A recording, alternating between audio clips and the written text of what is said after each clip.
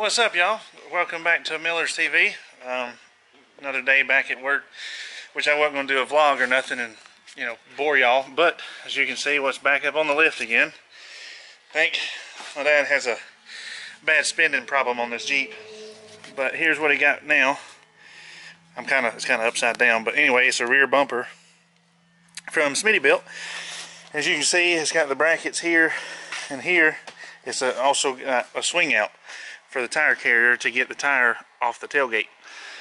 And there's the swing out. So as you can see, you get this here. It goes on your pin, and then up here's where you bolt your handle and your latch, which goes on this end, which is kind of hard for y'all to see it because it's upside down. See if I can get a better view over there for you. Yeah, there's somewhat something. So now we're going to start tearing this factory back bumper off. We got to get the bumper off. Got to get this old reese hitch off, spare tire, all this stuff out of the way, which is kind of self-explanatory, so I don't know how much of that I'll film. And then we'll show you, start putting that bumper on.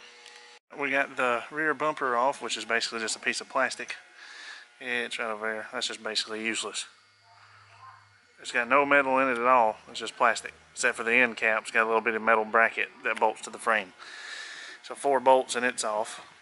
And then I've undone the spare tire, and now I'm out to undo the spare tire carrier, get it off the tailgate, and then we'll put the bumper and the tire carrier that I showed you a while ago. Okay, we got the bumper in place, kind of everything, just the bolts up snug. It says not to tighten everything, torque them down or anything yet, but got the tire carrier in place, the handle in place, working. Went ahead and got it tightened. Got the bolts in the the reese hitch, and they're in place so we can get everything lined up and level. And I've got the tire carrier brace just in position. We still got the put bolts through here and here down into the bumper, and then still got to put on the actual tire carrier brackets here and the third brake light. But it's coming along. I'll show it to you again in a minute. Alright guys, we finally got the rear Smittybilt XRC bumper put on. There it is. Didn't show all the tightening of the bolts and stuff. It's kind of boring, but anyway, it's kind of simple. We got 2 bolts on each end under there, 4 across where the trailer hitch is, trailer hitch mount, and 2 on this end. And then you have two bolts that go in here once you get the tire carrier adjusted. But yeah, I think it turned out okay. You can pull that up and lock it. Actually, I got it locked now, I think.